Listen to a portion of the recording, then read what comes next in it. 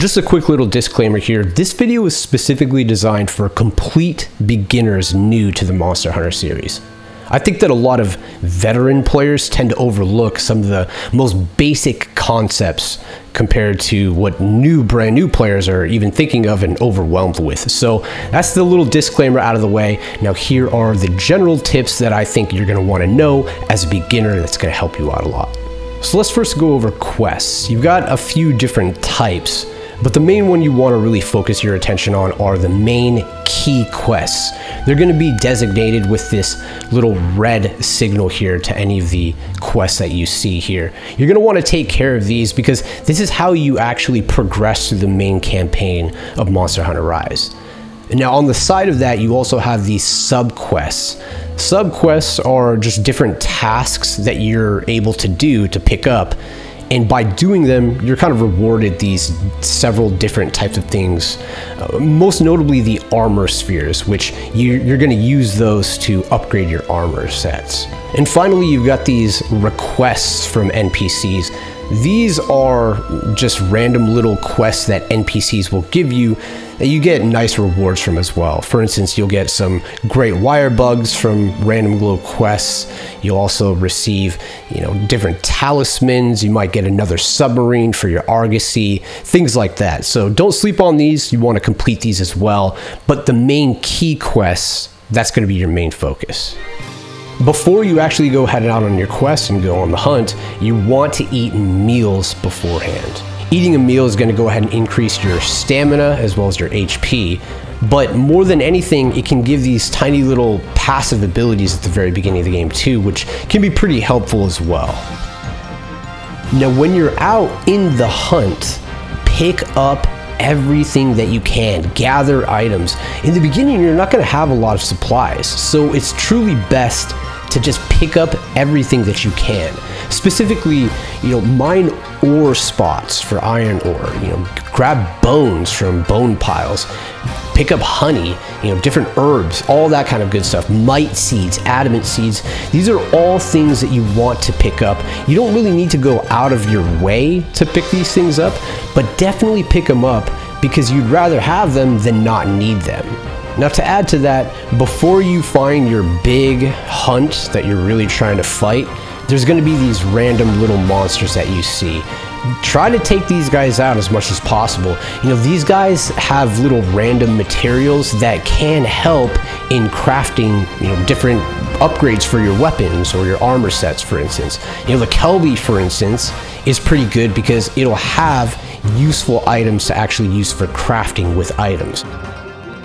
Your item box is going to get completely cluttered and overwhelmed with all sorts of different items, whether that be like the pelts, the mushrooms, all sorts of different stuff. So building an item loadout template can help you just have the essential items that you want to have instead of always having to look and hunt and peck for the items that you want to just go ahead and put into your pouch. So these loadouts can help you keep organized as well as just have a go-to to say, this is the stuff that I want on the beginning of the hunt. You can fill that loadout with stuff like, a potion, mega potion, a max potion, having as much as you can of these items, right? You can also have some trap tools, a couple of traps like the shock trap, the pitfall trap, maybe even you have a thunderbug and some nets as well as some trap tools to be able to make those on the fly if you need.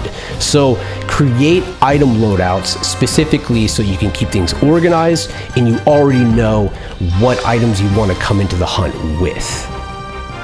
Now, when I first checked out the blacksmith, I was completely overwhelmed. I didn't know what any of this all meant. I've actually talked to a couple of new players and they kind of feel the same way. So all you need to know is that here you can, well, obviously it's a blacksmith, right? You can forge and upgrade your weapons and armor. But to keep things simple and less overwhelmed for you, just keep this in mind. Now with weapons, just pick one, maybe even two different weapon trees that you actually want to go down, right? You don't need to create every single weapon. You don't have to get every one of them. And also understand this, that unless you actually have one of the ingredients to make that weapon or to upgrade it, it won't show. It'll just stay as this question mark. So just keep that in mind, because when you find the upgrading part, that's when it will open up and you're like, oh, okay, now these are the things that I actually need to go ahead and get those to upgrade them, right? So just keep that in mind. You know, as far as the armor goes, it's very similar. Just a quick little recommendation: the Izuchi armor set is like extremely good in the very beginning of the game, so I would suggest that. But again, try to keep things a little bit more simplified for you guys. Just go for 1 to 2, maybe even 3 different weapons. You don't need to go for every single one of them. Eventually, a quest is going to open up that's going to give you access to the Argossy. This is where you can utilize your buddies to essentially get items for you while you're out completing hunts. Some good items to keep in mind for the beginning of the game are things like honey, trap tools, raw meat, things like that. Just kind of utility is what you want to be going for, just so that you have that stuff so you don't need it later on. During your hunts, you're going to have a wolf, which is, you know, the palamute, and a cat that follows you around, the palico. The wolf is mainly used for battling. Doesn't always do the most amazing job. You can upgrade its equipment to start doing a little bit more damage, of course. But the palico is the one you really want to focus on. The palico has the ability to do all sorts of things, from either healing to supporting you to battling, or to even just gathering items during your quests. I like to use the palamutes to send with the Argossy, as well as the Meowcenaries. You know, these are different things to be able to kind of procure items and gather items when I'm not focusing on it, right? When I'm actually out on the hunt.